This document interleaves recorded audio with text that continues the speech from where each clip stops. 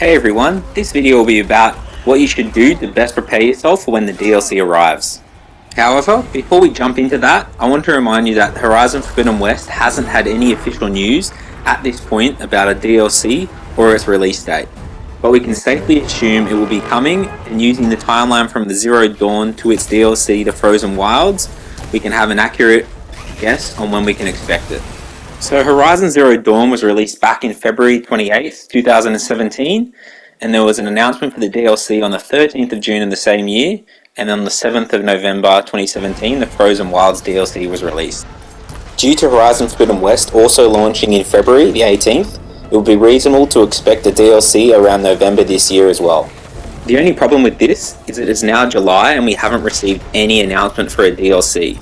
So there may be delays due to the spin-off VR game also in development by Guerrilla and Firesprite, which is Horizon Call of the Mountain, and delays due to COVID, which a lot of game developers have experienced. All that aside, let's jump into the best ways for you to prepare for the DLC.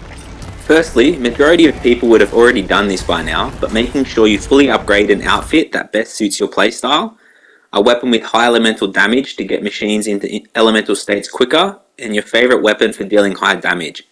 This is to ensure you're as strong as possible, as the DLC will most likely increase difficulty of machines and introduce newer and tougher machines like what happened in the Frozen Wilds DLC.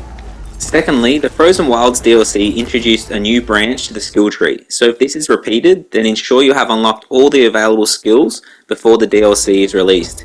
That way you can focus on the new skills straight away and without wasting any of your time.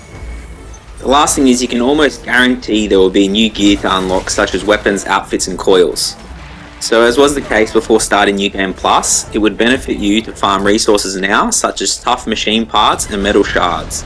This will help you to afford the new gear quicker and upgrade them sooner, as there will most likely be a grind to upgrading everything like there was in New Game Plus. Make sure you subscribe so you can keep up to date and get any new official news about the upcoming DLC.